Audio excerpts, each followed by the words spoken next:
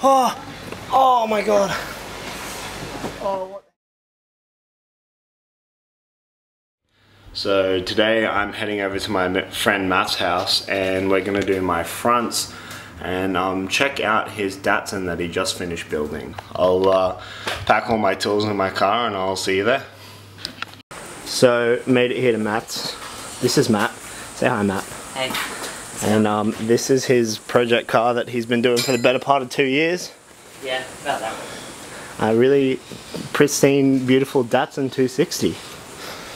That's road legal, except for the cage. Oh yeah, that's right. It was supposed to have an RB, but now he's just a liar. What is it? An L28? Yeah. L28 turbo.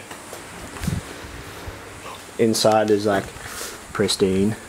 It cracks. Oh, it's okay. That's like not really that bad compared to some cars. You can barely see them. Cute shift knob, I like it. It's off the Starlet. Oh no, rip the Starlet. Matt had a Starlet. Hashtag rip the Starlet. Yeah, so Matt got like in a pretty bad accident the other week in his Starlet. This thing was so cool. It was like the best daily of all time. It was stripped out interior with a bucket seat and some like hectic dish wheels with semi-slicks, yeah. The coolest car ever, and then this happened. Ripperoni the Starlet. And it was so cheap. The saddest story. Push button Starlet. Cause race car. That's why. Stripped interior. Cause race car. Who needs back seats? Not that this car is really big enough for rear passengers. So I dropped it down and we're going for a test drive now to make sure that the brakes work. That flutter is amazing. Yes. Oh! Yep, the brakes work. A lot better. Yeah. Taking Datsun for a test drive. Now that we've done the diff oil, there is a weird clunking noise coming from somewhere underneath the car in first gear, so hopefully that diff oil replacement has fixed it. Who's that cutie? Who's that cutie? Oh hell yeah. So during our test drive we quickly stopped off at Zach's house. Hey. Haven't seen you for a while, mate. Yeah, it's been a while. How's the Supra going? That's the last time we saw you. Yeah, Supra's going okay. Got new wheels on it. It's had 2 new sets of wheels on it since the camera's seen it. It's going okay now, it wasn't earlier. Yeah. No. Funny story about that one. Zach's old KE that was in like the first couple of videos that I ever posted, he swapped it and now has an FBRX7 with a 13B in it. Hey MTV, welcome to my cribs. It's my B over here. She's a bit blue. Why are you always talking about MTV cribs? Because it's my crib. You're in my house, boy. They haven't actually had this start. Neither have I. We're going to start this car up and listen to the Bridgeported 13B.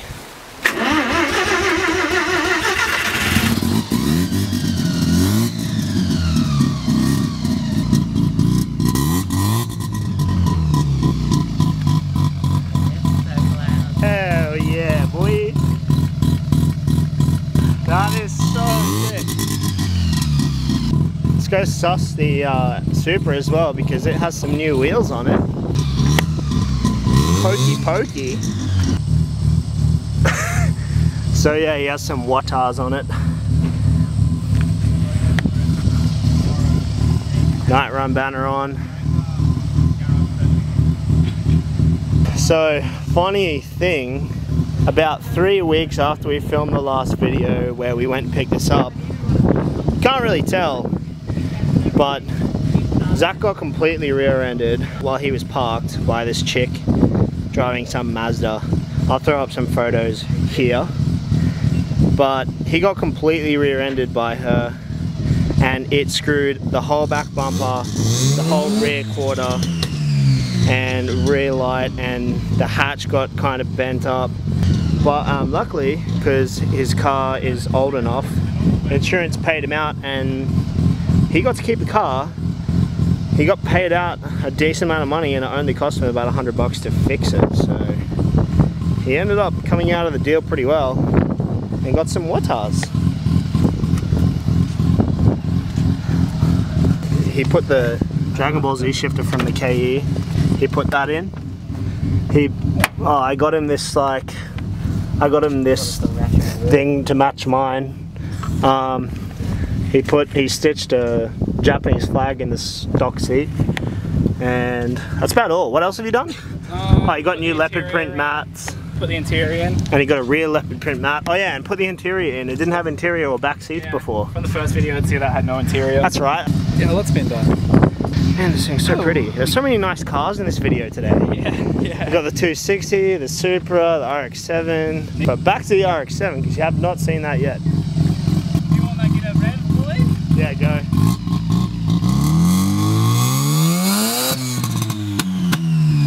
Bam! That's so loud, dude. You're gonna lose your license. You're gonna have no license a week after this gets registered. Yeah.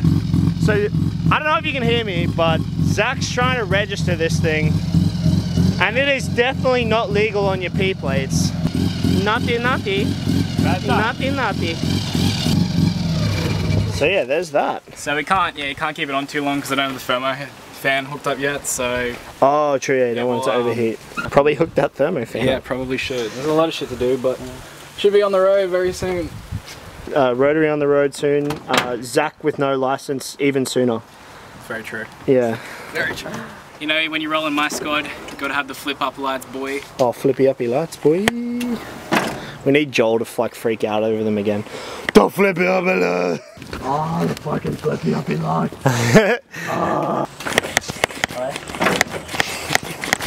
I'm gonna have to review the footage from that. It's gonna be amazing. I can't wait. I'm excited. Should be cool. Just it's done. Cat cam.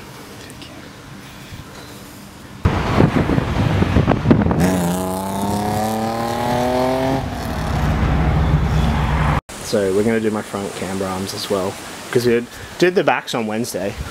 So now I don't have as hectic camber in the rear.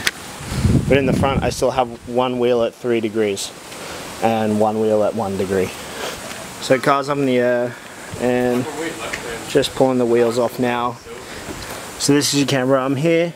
You want to take this bolt out, and since it's double wishbone, you got one bolt right up the back here and one bolt right up the back here, up there, and these should just pop straight out. And then these are the new ones. So Cusco fronts, Cusco rears. I also found out my sway bar, my rear sway bar is Cusco, so Cusco everything. Another cool car joining the bid. Another Supra, Mark IV, Mark III. We got just so many cool cars today. That's good, man. There's like just too many cool cars for one video. All of them work perfectly. We drove down to Victoria Point, which isn't too far from where we are, to see Zach, as you saw before, and on the way home we barely made it home in the Datsun. It has a couple of issues that need fixing, so yeah. Zach was watching it from behind. It was like filling his car up with smoke. The Datsun was filled with smoke. Everything was going wrong. But yeah, she's alive. She made it home, but not very easily. So the front bolt of these ones is 17. Haven't been able to check the rears yet, but I'm just going to pull the fronts out first. Be able to get access easier to the back so it can maybe drop down a little bit. We'll see. So I got the nut off, and now I just need to... Should just be able to pop this bolt through, but I have a feeling it's going to be difficult. Oh, there we go. I can't see shit. Yeah, I know, you probably can't. Oh, there we go. Hell yeah. First bolt out. Sorry, focus on me. Yo, first. player! You gotta focus it. It's the outside ring, or if you focus on me before you start filming, that probably works better. Yeah, it's kind of hard to see. Teaching Zach how to film. It's I always hard. teach everyone to film while I film. It's hard to see though, because Is it really bright? it's dark. There we go. Okay. So, I borrowed this off Matt. I'm going to use it as like a primer to get extra leverage on these bolts. There's an engine, Matthew. Get that one. That's what he had. I had And that. then he sold it. I had that engine. No, you didn't have a Neo. You had half of that engine. I have a Neo. You had a Neo? I had a Neo. Why did you sell it? Yeah. half of that. We could have actually got home and back if he had an RB25. Hey, we did But instead he was like, no, let's go stock engine, and now it doesn't run. It No, does. I'm just kidding, it does. Whoa. It'll run when it just needs some work. It just needs fuel map and Damn. And it needs everything that gets plugged, like that should be plugged up to actually get plugged up. Hey, look, your mum. Damn. Zach. There we are. Oh, sorry. Back to the point. Yeah, I had it. Alright, so yeah, just like got up around the end of my spanner. I'm just gonna No, this is the end of do that and break Not my car. Anyway, so I'm taking the camera now and we're just gonna go to the Supra. Damn. He probably puts his dick in the exhaust pipe. Oh, you've got no idea. I got a turbo. Oh yes, I broke. Oh yes. Yes, I broke it. I cracked the bolt, boys. We're in. All right, we're making progress, boys. The bolt is coming out When I slowly. see stickers out, like walking around. You cry a single tear because Rip the Starlet. Yeah, I saw one. It took I'm putting like across the screen of this video at least like 20 times throughout the video, Rip the Starlet. I won't even say it, and I'll still just put it on the screen anyway. Like this video with Rip the Starlet. That's it. That's all. Back to this one. Zach. Oh, sorry. Sorry, dude. Number 2 bolt is out. On to number 3 bolt, which is proving is going to be much more difficult. How am I going to get this bolt back on, honestly? The good old handy spanner trick. That's how we're going to do this, boy. Feeling noise. So while Kayla's paying attention to this, let's pay attention to this. Ooh. Hi. Zach's actually just going to watch this video back once I post it, and he's just going to like masturbate to it. I will. We got the dual spanner technique once again for like the I use this in every video. The dual spanner technique, eh? Yeah. It works, eh? What did I tell you? Bloody works. You get the spanner on the other spanner and you just you wrench it. It's pretty much a breaker bar. You put the line You don't on the need- coconut. You don't need breaker bars if you use the double spanner. That brace, This guy I took his is gonna gauge, buy his a boost, Hilux. like stock boost gauge. And he's and- around all and the back Jap car boys. And he's gonna grab a Hilux. Yeah, Oh, we're we're talking looking smack. at you. Oh, I talk Yeah, some we're looking smack. at you. Give it a couple years. Hey bro, I work with a guy called Peter, mate. You guys will get right along. He has a Navara. He Give it a loves it. couple years. Oh no. He talks so much smack on my car. I'm like, all right, but Navara's your a car has 30 psi and probably about 100 kilowatts less than Yeah. mine. So like, suck me. It doesn't matter because Navara's a shit anyway. So. Oh, throwing shade. 4-wheel drive boy throwing shade at the other 4-wheel drive. Navaras Nah, give it a are couple shit. years on. I think it's like loose enough to get out with my finger now. I just gotta finger it. Yeah, just finger it. Yeah, I'm fingering it, boy. Oh yeah. Can I get a? Oh yeah. Yeah, boy. Yeah, boy. Yeah, boy. So pretty much, they're all 17mm bolts. These I think two it's saying go, it's got 7 seconds left of battery. probably. Yeah, Okay, 6. quickly. Five. These two are in the back and they hold the back end in. This one has a nut and holds the front end, and you just take them all apart and it comes out. Zing. Alright, so we ran to Kmart because my SD filled up completely. We were going to go to Super Cheap Water to get him a fuel filter for the Dado, but Super Cheap was closed. But I ran into Kmart and picked up a new SD card, so we're back. And we're going to finish putting in my camber arms. I was checking out the measurements of my stock ones to these ones, and it seems like I don't have to make any adjustments. I should just be able to throw them straight in. Let's do that. So this one says left, it's engraved in on there. So you want to pop it in there and pop at least like one of the bolts through. This is proving to be very difficult. Alright, I've got it all lined up. Are you filming? Yeah. Okay. So I've got it all lined up and the bolts are back in for right now. So you can see this bolt's in and like the nuts on the end. And then the 2 bolts at the back, they just thread into nuts inside the engine bay that are already like stuck on the, welded onto the strap towers. That's the things that I'm thinking of. So now pretty much all I have to do is just bolt it all back up. Although the new bolt that came with the Cusco camber arms, they're not 17mm, only the 2 back ones are, so I'll just have to do those up and then I'll have to figure out what size the new bolts at the front are. But yeah, that's how to install camber arms. Alright, now I have to jack up my arm when I tighten it, because if you, Check out my arm. Yeah, dude. What you want to do when you're putting them back in is you like finger tighten everything, and then you jack up the bottom of the suspension. You jack it up. Yep. The Durgan. Yeah, the dick, the shaft. You jack up the shaft, and then you want to tighten everything when it's up at like ride height level, just so you make sure you don't like screw up any bushings or anything. Because I didn't do that with my rear coilovers, and my rear left bushing is now screwed. Is it? And squeaks. What size are the new ones on Camber? At the front, I haven't checked yet. All I know is it's not 17. It's a 19. Matt and his dad have this trusty little square pipe that doesn't bend like that stupid one I tried to use. So what I'm going to do, get some extra leverage for this bolt to tighten it up fully, is just put it on the end, drop the spanner, put the spanner back on,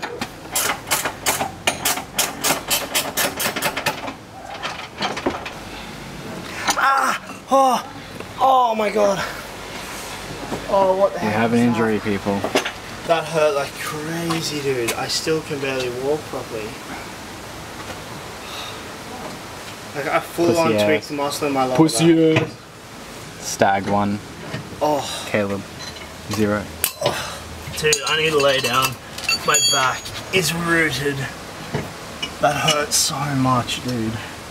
You have literally no idea. Rip style it. Rip the starlet. My back is just about as ripped as the starlet right now. So it's been like 10 minutes and Caleb's still crying. Minutes. He's triggered. He's tweaked. So triggered. He's tilted. I'm tilted. He doesn't know what to do. I'm so triggered, man. Meanwhile, on the left corner, Chen. I'm doing it with my broken back while laying on the ground. So I think it's now been like an hour since Caleb. It has been 3 hours. My back is still broken. Look at this little bitch ass nigga, man. I cannot move my lower body. I think I am paralyzed from the waist down. Everywhere from my anus down is completely paralyzed. I cannot move. I'm cured of my paraplegia. He's back. I'm not, I'm still, oh, alright. Alright, I'm back from the dead. I died and I came back. I bent over in like a really weird way, and when I was like pulling really hard to tighten the bolt with this, I just completely tweaked the muscle in my lower back, and I've been in like raging pain for the last like 10 minutes. 10 minutes, you mean 30. Shut up, champ. We done the left side, boy. I broke my back in the process, but now I have camber arms in. So we're just tightening up the final bolts, but Zach's leaving. See you, Zach. See him hang. See you, Chen. See you, man.